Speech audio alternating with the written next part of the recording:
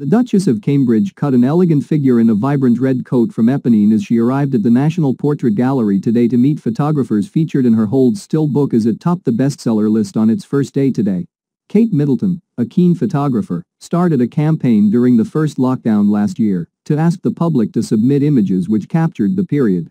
Her new book Hold Still, a portrait of our nation in 2020, features 100 final poignant and personal portraits selected from 31,000 entrants. The Duchess looked stunning as she arrived at the gallery in central London earlier today, stepping out of the car in a bespoke vibrant red coat from Eponine, which is price on application only.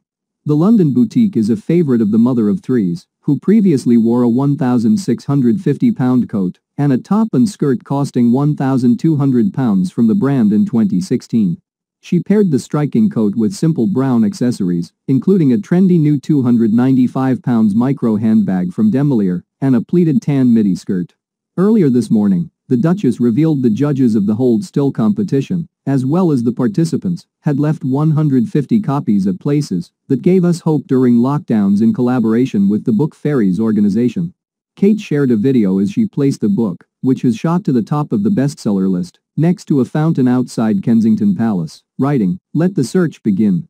We've joined the Book Fairies for the day to share copies of Hold Still around the UK with you. Each copy is adorned with a gold Book Fairy sticker, gold ribbon, and has a letter from the Duchess tucked inside." The Duchess appeared animated as she arrived at the gallery in central London today, cutting a striking figure in a vibrant red coat from London boutique Eponine. The piece, which is from their Autumn-Winter 2018 collection, but hasn't been seen on the Duchess in public before, features a mandarin collar and pretty button detailing. The Duchess paired the striking coat with simple brown accessories, including her new Demolier micro handbag, and opted for a pleated tan midi skirt beneath the coat. Her long brunette locks were styled into her signature bouncy blow-dry style as she placed the book onto the ground.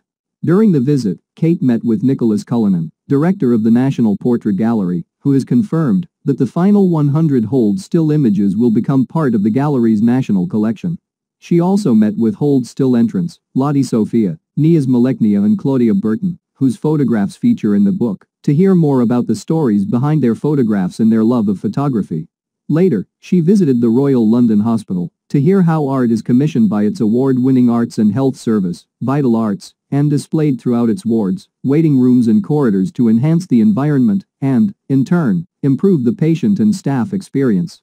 Kate spoke with a small group of hospital staff who told her about their experiences of working throughout the pandemic and showed examples of some photographs which have been taken by staff from Barts Health NHS Trust to document this period in history.